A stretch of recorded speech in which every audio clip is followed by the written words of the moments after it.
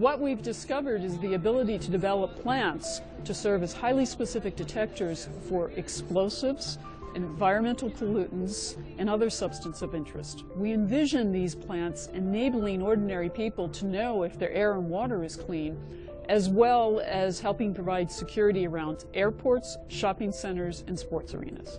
For the general public, you can envision planting plants around schools and around homes. They could tell whether or not they have radon in their basement by just looking at a plant. It's really about solving problems with this kind of research, and Dr. Medford's research actually illustrates how one can take basic changes in our understanding of science and apply them to important problems for environmental protection and homeland security and other sorts of important problems here in the state or across the country or internationally.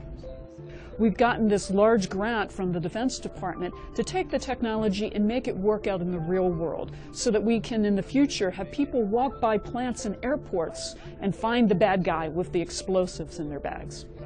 We've had its support from a variety of agencies. First, from the forward-looking agency, DARPA, the Defense Advanced Research Project Agency, and also good support to take the technology to completion from the Office of Naval Research, and support from the Colorado State Legislature through the Colorado Bioscience Fund. We've also had support from the National Science Foundation, Department of Homeland Security, and the USDA. So what's next is we're developing the ability to take the technology out in the real world so that we can have a very fast response. So if a bad guy walks by with explosives in their bags in the airports, our plants can detect that. And to make it work for a variety of different pollutants that people find in their environment.